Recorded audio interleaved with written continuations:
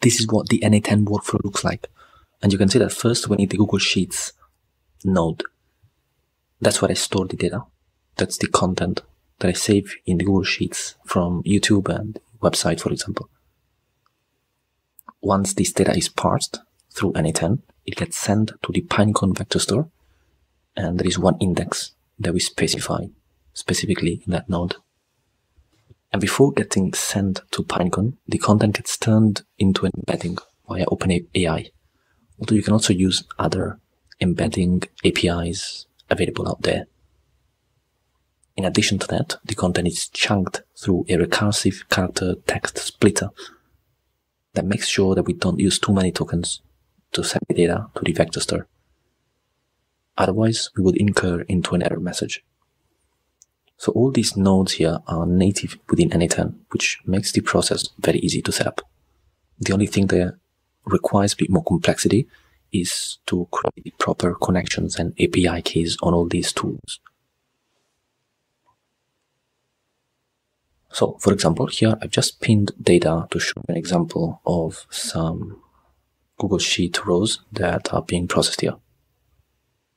If I test this workflow, you can see that the items get parsed one by one, turned into an embedding, split, and sent to Pinecone.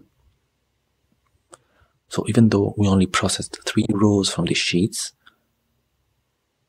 there were 9 items created in Pinecone. And that's because the character text splitter splits the text that we send to Pinecone into specific characters. And in my case, the chunk size is 1000 characters. So at every 1000 character, the text splitter cuts the text, creates a new bundle, and that bundle gets sent to Pinecone as a separate item. So this is what Pinecone looks like. I have an index called demo n8n with just one namespace.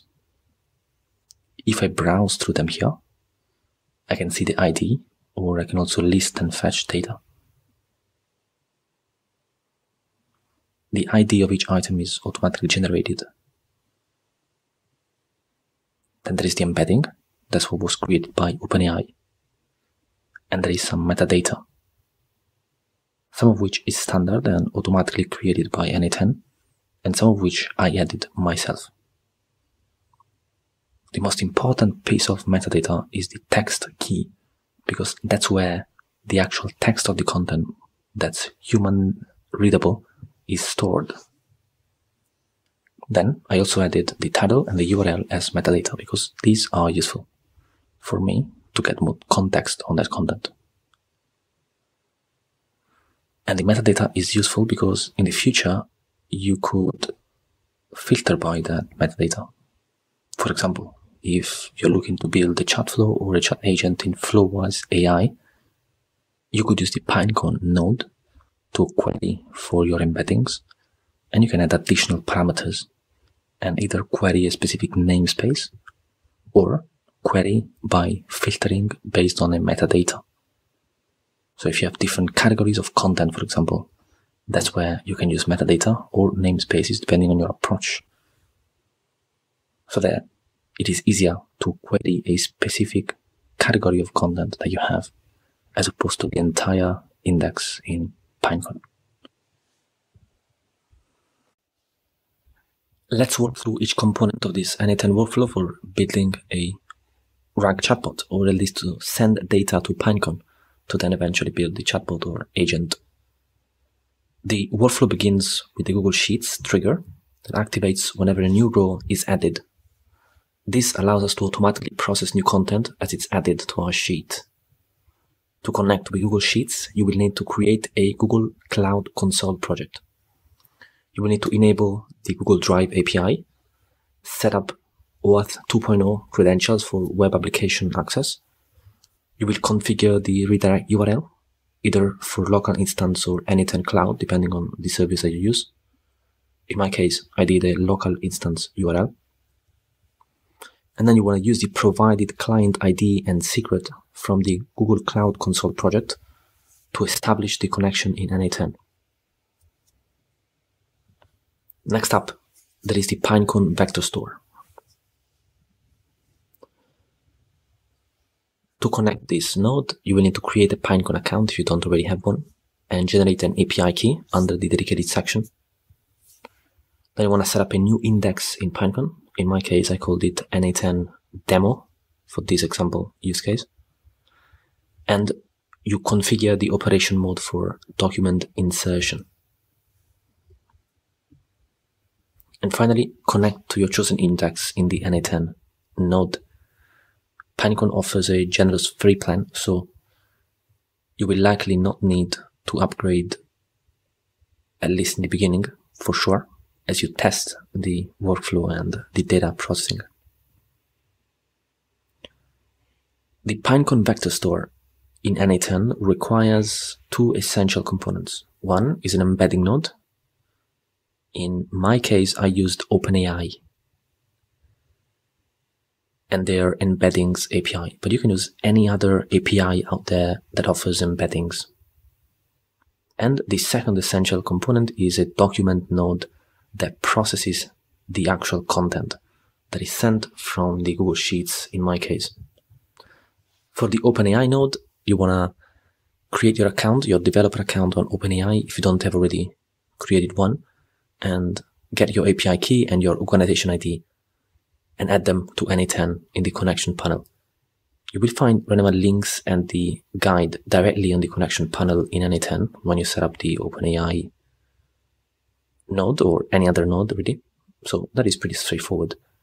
Then you want to select your preferred embedding model in the OpenAI embeddings API. In my case, I selected the embedding 3 small because that's also the model that I selected in my Pinecone index when setting it up. So you want to make sure that these two models match. And finally, the document node handles content processing, and it has these settings. First, it uses a default data loader for JSON data. It processes content from Google Sheets rows. It includes the metadata. In my example, I included the URL, the title, and the ID as custom metadata that were not included by n8n itself.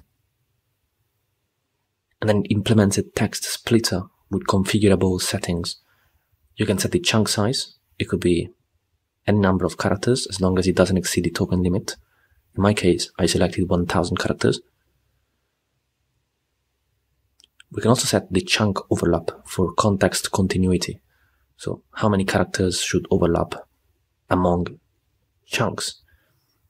And this would be a bit of a trial and error also depending on your use case, how much context you need versus precision in the answers. And you can format the text in multiple modalities. In my case, I selected Markdown, but you can also select other options here. And that's it. Once you configure each node, you're ready to go. And the workflow will automatically add new content to your Pinecone Vector Store index, making it available for retrieval through any chat flow or agent interface that you use.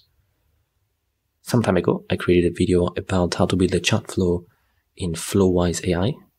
That example uses Supabase as a vector store, but the same concepts apply with Pinecone. It's actually easier to set up in Flowise AI using Pinecone. And you can also use multiple namespaces to query a specific kind of content that you have in your vector store database. That's it for this video. Thanks for watching. Let me know your comments and questions down below, and see you in the next one.